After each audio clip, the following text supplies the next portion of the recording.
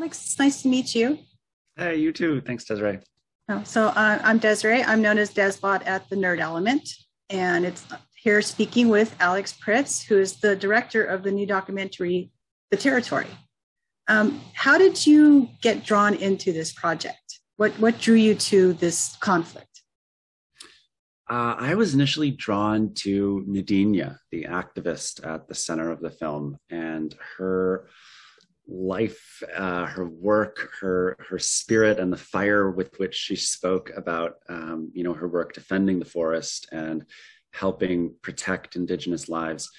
And she was doing all of this really courageous work against the backdrop of a part of the Amazon that is really conservative, does not support environmental messages, heavily drawn towards agribusiness, and it can be really violent for activists and people doing her work. And here she was, this unabashed, unafraid 60-year-old woman standing up to these powers that be. And so I just reached out to her and said, look, I'm really inspired by what you have to say. And then as the elections in Brazil, the presidential elections in 2018 began to sort of heat up, we saw this really disturbing rhetoric coming out of some of the campaigns. I said, hey, Neidinha, how would you feel if I came to Brazil and met with you and discussed the possibility of making a film about your work? And she said, yeah, let's do it. And so I just started kind of tugging at the thread, and one thing led to another. Neidinha introduced me to several other people, and suddenly we had a film on our hands. Could you explain to the audiences that have yet to see this film, what is the central conflict of the territory? Yeah, the central conflict of the territory is a conflict that's emblematic of the situation across the rest of Brazil, but it really focuses on one indigenous community, the Uru-eu-wau-wau people, who are defending their homeland, a protected indigenous territory that's 6,000 square miles, massive area of old growth rainforest. And they're defending it against an onslaught of illegal settlers and invaders who seek to colonize that territory and turn it into private property for farms and cattle ranches. And so it's an old story. It's a story that's been going on since the beginning of the Brazilian colonial process, but it's a story that's gotten a lot worse under some recent political changes in Brazil. Right. So in the beginning of the film, we do see that when Bolsonaro is elected, that it seems to embolden what you call the invaders, the illegal settlers, to go in and just start clear cutting. And they burn, spoilers, they burn a lot of the rainforest. And one of the things that really struck me was the part about the association. So he, Sergio, does not see any of the indigenous people, so he doesn't even know if they're there. And that sort of seems like an excuse for him to go in. So can you talk about how you included them, why you included them? Because you talked to invaders, I think one's Martins and the association, the Rio Bonito Association. Why did you also include their story in this? Yeah, the motivation to reach out specifically to Rio Bonito came from Neidinha and Bitaté, the indigenous leader and activist who we were following, who said, look, if you want to understand where this conflict is coming from, we're not the ones causing this violence and environmental destruction. Go talk to the people that are. And if you want to, try to understand something new, look at these people and their psyche, because that's what's really driving and fueling this conflict. And I, as a filmmaker and a storyteller, also found that to be a compelling way to structure the film, because, I don't think it would accurately portray what Neidinha and Bitaté are up against if we're just hearing from them as well. And so we reached out to these farmers and settlers and tried to understand why they were doing what they were doing. I think Sergio saying that there are no indigenous people there is a bit of a, he's lying to himself in a way. I think he knows that they're there. He wishes they weren't, and he's willing to kind of will that into existence because he wants this land so badly that he's willing to ignore the lives of all these other people. And that's one of the things that I found most disturbing while I was watching this, is that they're clear cutting and they're just setting fires. They're burning without thinking about what's there. And one of the things Nadine had talks about is the death of all the animals, how many animals they've seen. And one of the things you don't do is you don't show those dead bodies, but just the fact that we realize it, it's really a very striking image in your film. Do the settlers, the illegal settlers and the invaders, do they even understand that they're destroying their own ecosystem? Yeah, it's a great question. Sergio at the end of the film says, that he thinks people are going to the moon to colonize another planet because we've already used up all the resources here on Earth. And that's a really cynical point of view, I think. But it demonstrates that Sergio does have a bit of a broader understanding about what we're doing to the planet as a whole. Sergio understands climate change. I think most farmers understand climate change pretty well. They're living, out in connection to the earth in a way. And he laments the fact that climate change means that he sees that he needs to go get out new land to be able to continue to do his work, because he needs so many fertilizer inputs to be able to keep farming the land he has, that it would cost too much for him to be able to do that. And yeah, so it's an interesting conundrum where these settlers are very focused on them and theirs and getting their piece of private property. But at the same time, by doing that and going out and colonizing new land and chopping down trees, they are really disturbing the ecosystem that their farming relies on. The Uru-eu-wau land contains within it the headwaters to all 17 major rivers in the state of Rondônia. Those are the rivers that irrigate the farms that Sergio and Martins have. So were they to have their way, and to cut down all this forest, it would be really hard to farm. Those ecosystem services provided by the forest are really hard to quantify, but far outweigh whatever the value of that land is as pasture. No, I want to shift the focus to the Uru-eu-wau-wau. They do start filming themselves. They take over their own narrative in the middle of the picture about, did they come to you and ask you to provide them that opportunity to do their own filming? Was that their decision? How did that come about? And where did they get trained? So Bitaté, as this young 18-year-old leader of the Uru-eu-wau people, brought technology into his community. That was part of his role and how he saw his role as this young leader. So he wrote grant applications to get drones. He brought drones in, worked with another NGO to get training for those drones. And we were filming all of that, thinking, wow, this is a really powerful thing. And how interesting that the tools that this young man sees as a possible way forwards for his community are the same tools that we're using as filmmakers to try to document this story and, help shed some light in a different way. And so when COVID happened and the community said, no more people are allowed in our territory, journalists, documentary filmmakers alike, it became a really natural response for us to talk to the community about whether they wanted to keep documenting this story themselves and whether that was a possible way to keep working through the pandemic, despite not being able to be there in person. And so Bitaté said, yeah, send us better cameras, send us professional audio equipment, and we will shoot, we'll produce, we'll manage the footage for these final chapters of our own story. And that it felt like a really big risk at the time. I, as a director, want to keep a lot of control over the image and the sound and how it's all portrayed and the aesthetic of the film. And so it felt like I was making myself a little bit more vulnerable by kind of giving up some power and control over the story. But in the end, that's the best part of the whole film, I think, is being able to shift perspectives and see this conflict from their hands and through their eyes. I think one of the really fascinating things also about the film is watching Bitaté's growth when he's at a very young age, 18 years old. He's made the leader of all the different parts of the different tribes that make up the Uru-eu-wau-wau. And he takes that control and he becomes more confident as you go along, to the point where they're telling, find out what shots the journalists want, make a list, and we'll get them for them, which I thought was just amazing. How dangerous is it? Because we see some scenes that look like they could be extremely dangerous, not just for Neidinha, but for the Uru-eu-wau-wau when they go after these illegal invaders. So how dangerous is it out there?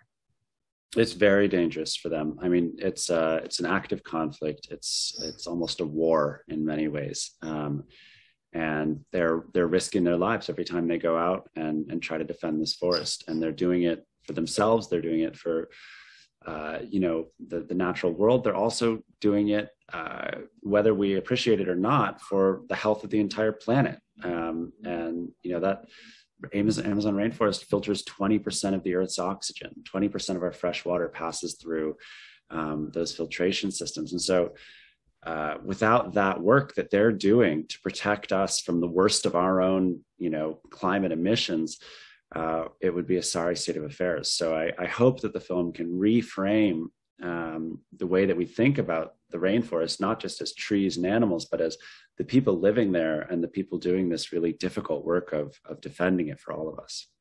And you said it's 6,000 square miles of territory. How many Uru-eu-wau are left? There are just under 200 people, and their territory is 2.5 times the size of the state of Delaware. So massive area of rainforest, crucial for the protection of the rest of the entire ecosystem.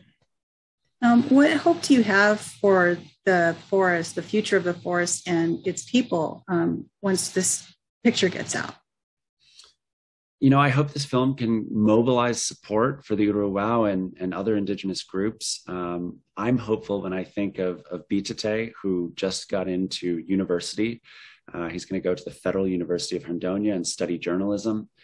And so these young indigenous storytellers, communicators that are out there trying to spread this message about the urgency and the respect we need to have for our planet, that makes me really hopeful. I think the bigger question is whether we are ready to listen to that message and really accept it, internalize it, and change our behaviors. So what is the current status of the conflict in Rondônia? Right now is a really tense moment. The elections are coming up in Brazil. Bolsonaro is re-up for election on October 2nd. And so it's a really tense period where everything feels quite supercharged. Brazil's a very divided country. And a contested election or any political uncertainty just gives cover for, more violence to sort of go unnoticed or get swept into the dark. And so, we're all pretty concerned through the next 6 months about what's going to happen. Yeah. And you show in the picture, the danger, not just to the Uru-eu-wau-wau because of, I don't want to give too much away, but there is a death. But the threats that Neidinha gets. How does she power through all that? I don't know. That woman is remarkable. She is a force of nature. There is something internal to her character that is just remarkable. She has given up so much to be able to do the work she does. She has sacrificed her own personal well-being. She's a woman who loves to be outdoors, who loves the freedom of waking up and listening to birds outside her window. She's given that up in a sense. So she has walls and barbed wire outside her windows now because the life of an activist is the life of somebody who's constantly under threat. She gets death threats, every week. We're really worried about her. But she refuses to back down. She is somebody to listen to and look for sure.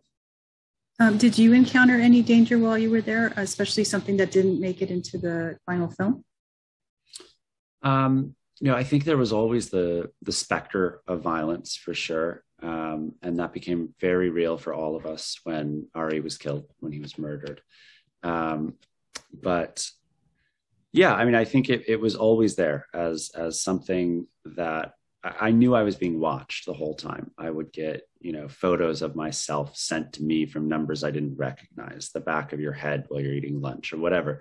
Wow. Just this constant fishbowl sense that you're being held up and examined and analyzed. And, in a sense, it was good. I think that we were aware of this because it really put us on guard and made us really concerned about what we were saying, how we were positioning ourselves, make sure we were never misrepresenting who we were, what we were doing.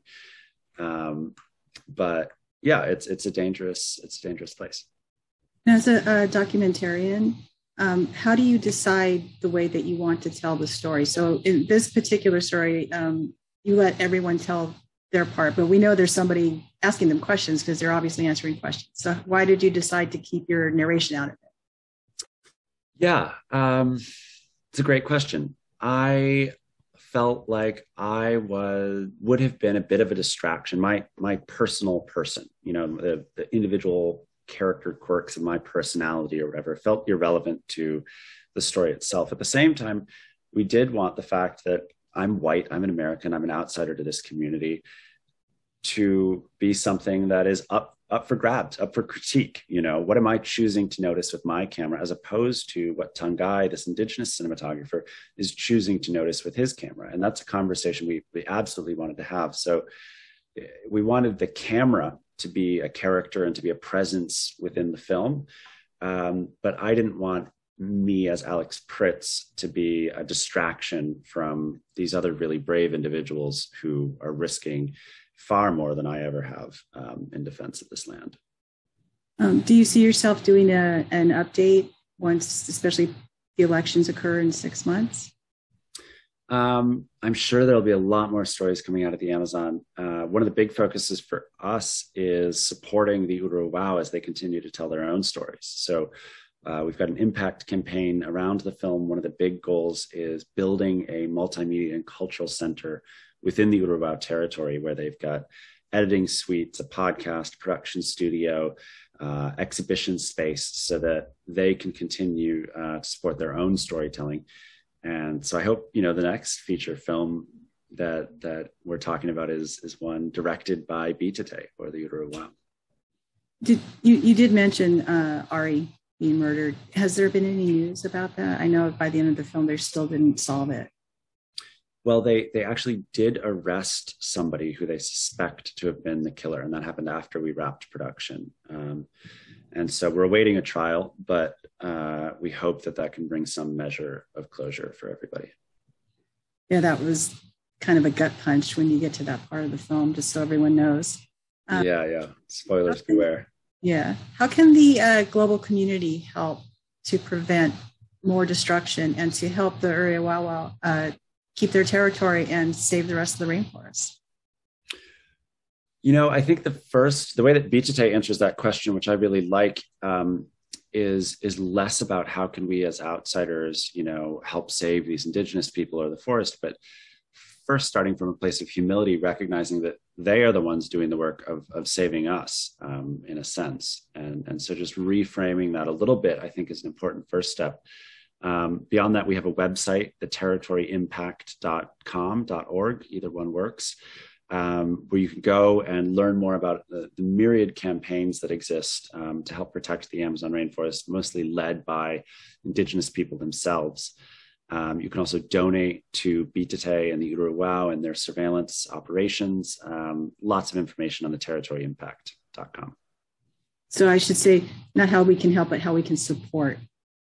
Yeah, that's, and I think the other thing is, as American, I don't know if you're in Canada or the United States or Europe, but okay, yeah, I'm American. I think it's important for us to think about our own relationship to the land here, and the native people and the traditional people of these lands, because this is not a unique situation to Brazil.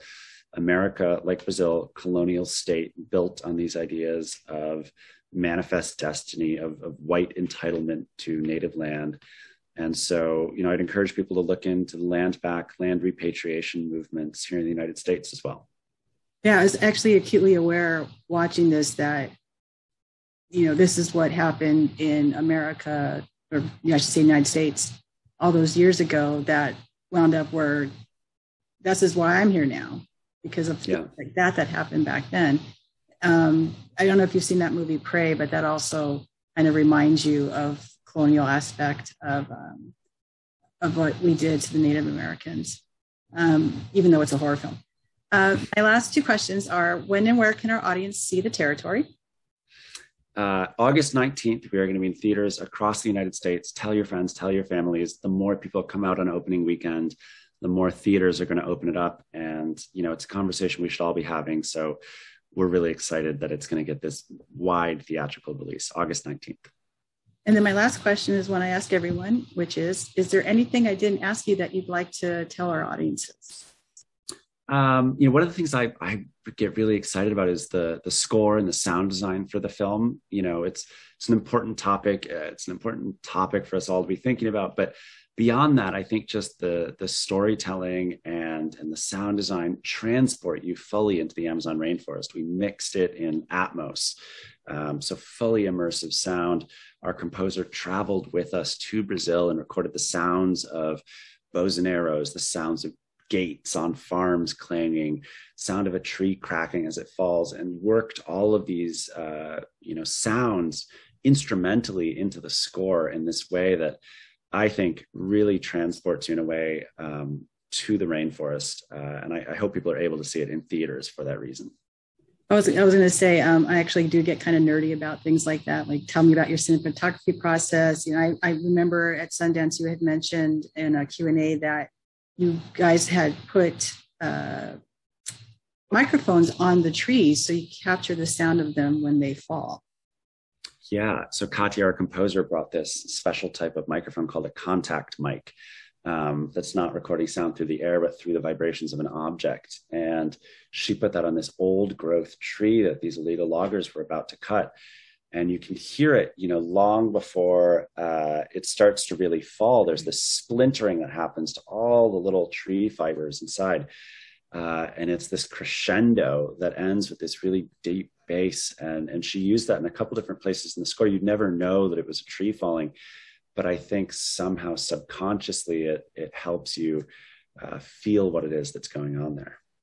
When I watched it the second time, I remembered that fact, and I was listening more. I was listening differently, and I keep saying things were fascinating, but this whole film was fascinating. I really thank you for your time. I really appreciate it. I could talk to you for a long time because I'm a super nerd, so I have like all these nerdy questions. But I'll totally nerd out. I love the tech side. I know you have the other interviews today, so I just wanted to say thank you so much. Again, August 19th in theaters. And will it be on Nat Geo as well?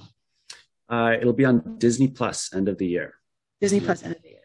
Great. Yeah. So this was our time with Alex Pritz. Thank you so much for talking to us. Really appreciate it. And everyone needs to see this picture. It's extremely important, and it's really, really good. Thank you, Desiree. Thank you. All right. Bye-bye. Bye, everybody.